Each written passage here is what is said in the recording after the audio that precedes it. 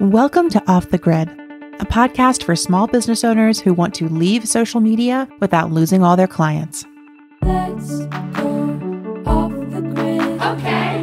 Let's go off the grid. Okay. I know that you really want to put your phone away. Yeah. Let's go off the grid.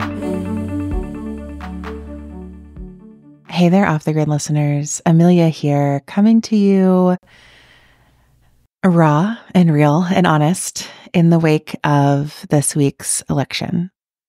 So, as we all know by now, Donald Trump has been elected president again.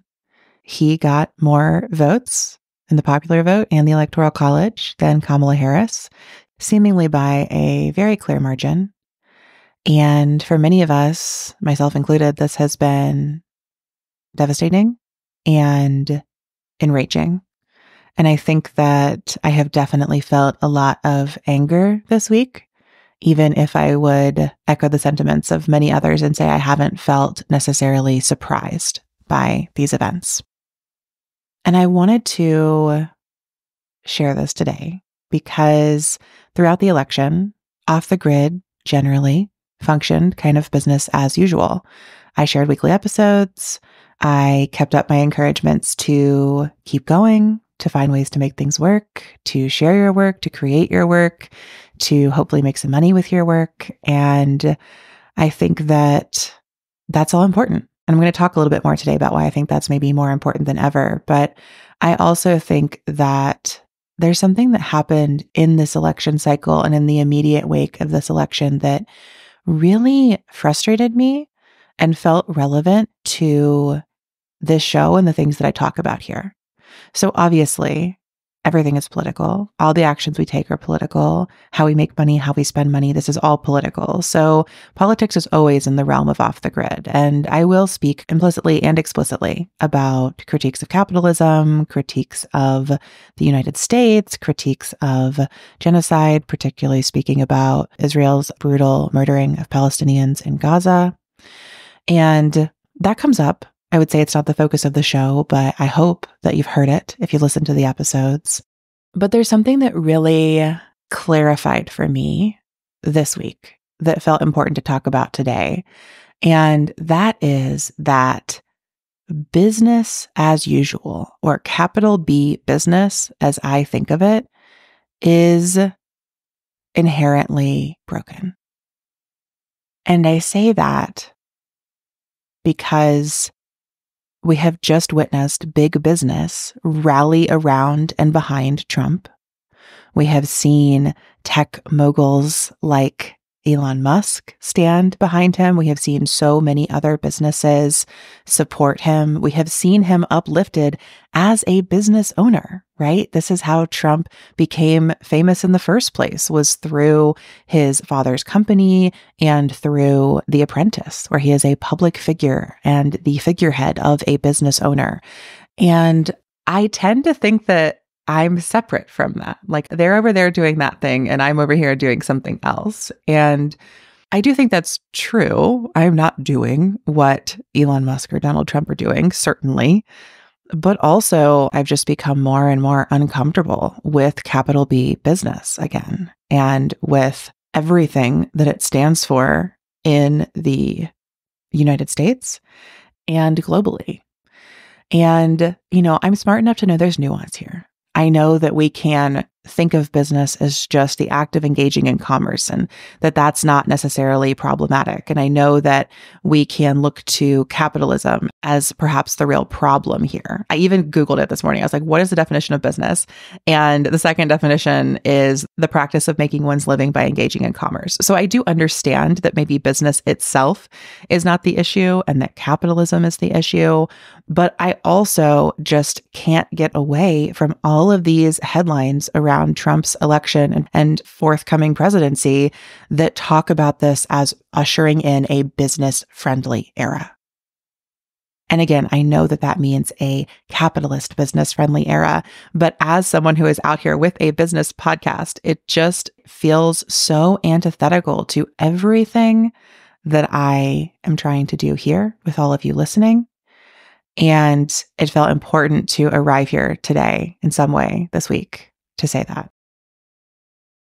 As big business rallies behind Trump and looks to more profits amidst a presidency that promises fewer regulations and fewer taxes, as all of that happens, as big business looks to that, I think that small business can stand in opposition to everything that Trump and big business stands for.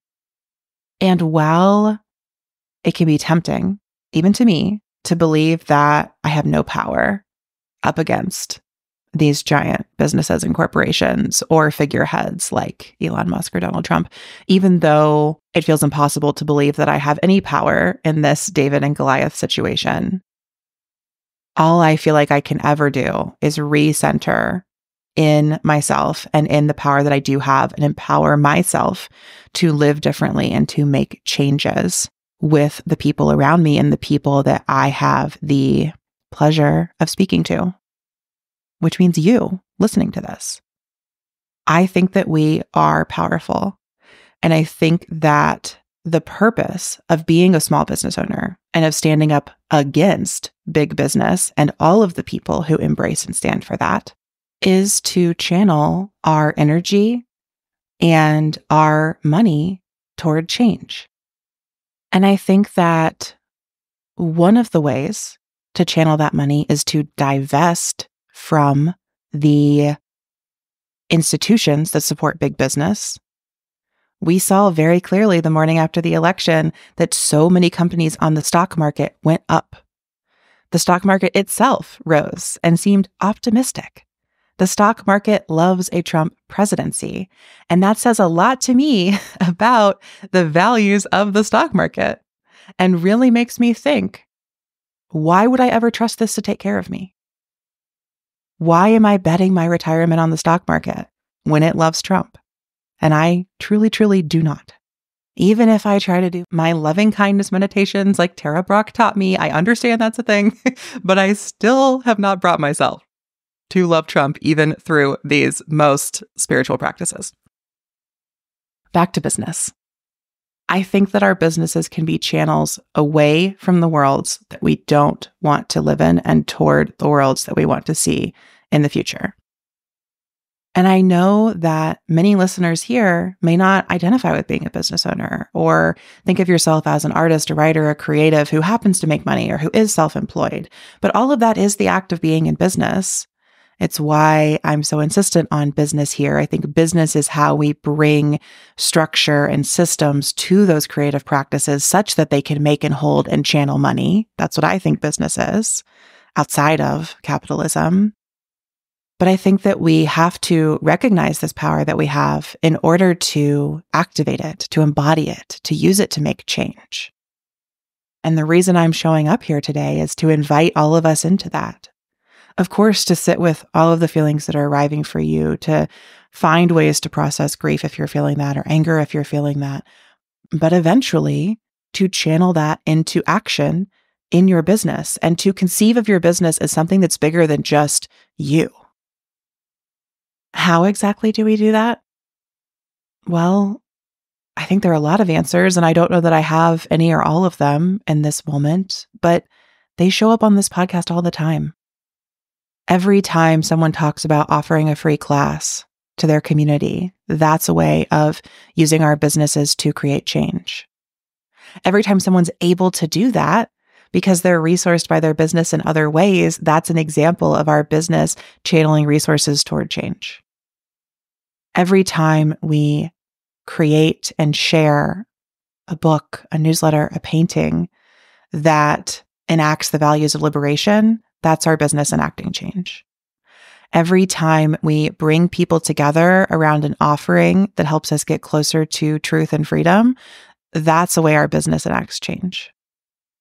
I think that we're all already doing this in so many ways. At least everyone listening to this podcast, I hope, is doing this in so many ways. I believe is doing this in so many ways.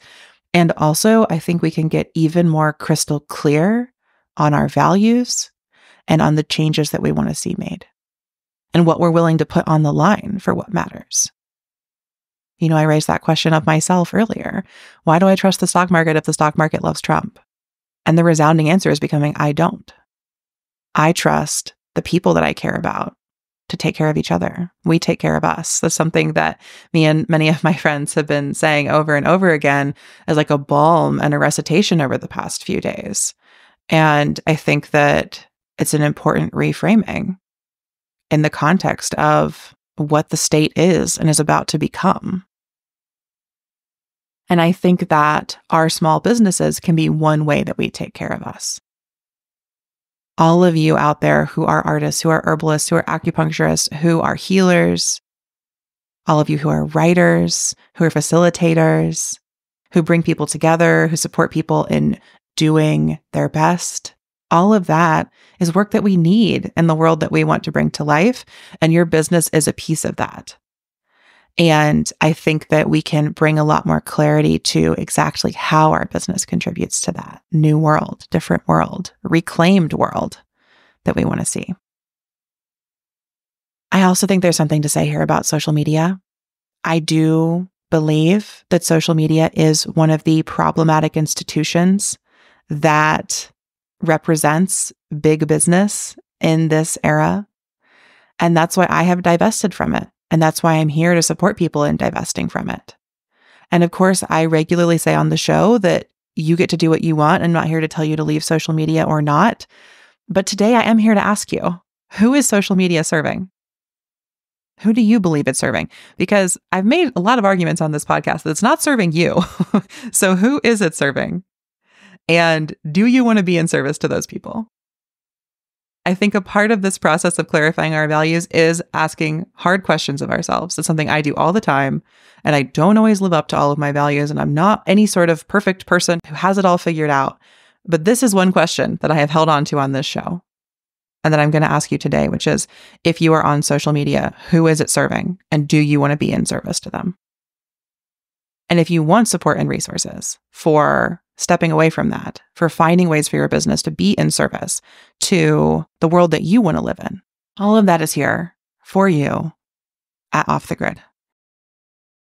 This is one of the ways that I am in service, is trying to help all of us feel empowered to be in business and stay in business, and to conceive of our businesses as vessels for change by being channels for our time, energy, and money in the world.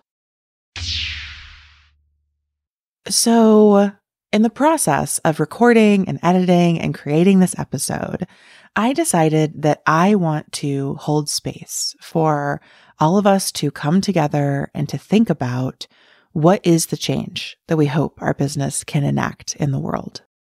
And so I am going to host a free session on Wednesday, November 20th. I'm calling it Crystal Clear: How Our Businesses Create Change. And in that session, I will be guiding and working through and figuring out alongside you what commitments we can make for our work in the weeks, months, and years to come. I think that our small businesses can be a force for liberation, not a force for maximizing profits for a small elite that controls the government and the economy. Like, I truly believe that. I have to believe that to keep doing this work and stay so devoted to it. And so you are officially invited Wednesday, November 20th at 12 p.m. Central Time to join me for an hour-long call where we will gather, we will ground, we will journal together, we will share in the chat, we will crowdsource ideas, we will make shared commitments with kind accountability, and we will begin to co-create an era of small business that stands against everything that Trump and big business stand for. And I just want to add in here that if you are someone who has the privilege of benefiting from white privilege, from class privilege, from gendered privilege, from any of these things, like, I especially invite you to consider your role in creating change. We won't all have the same role, but some of us perhaps might have more responsibility to step into this work. So again, this event is called Crystal Clear: How Our Businesses Create Change. It is completely free. It will not be recorded. You will not be added to my mailing list when you sign up. This is not like a play for me to grow my audience. It is a genuine offering of my time and some of the skills that I have been honing to gather us around making different choices in our work, in our lives, in our businesses that help us all take steps toward liberation in this moment, specifically in the face of Trump's presidency. I want to stand against it now and in the next 4 years and beyond. I want to be standing there with you. And this crystal clear call is my way of beginning that process. So there's a link in the show notes to RSVP. That's the only way you can get the Zoom link and join us. I hope to see some or many or all of you there. And please just know that I share this with so much love, so much solidarity, and so much care. So thank you, as always, for tuning into this episode. Thank you for lending your attention to me and to this podcast. And until next time, I will see you off the grid. Let's go off the grid. Okay. Let's go off the grid. Okay. I know that you really want to put your phone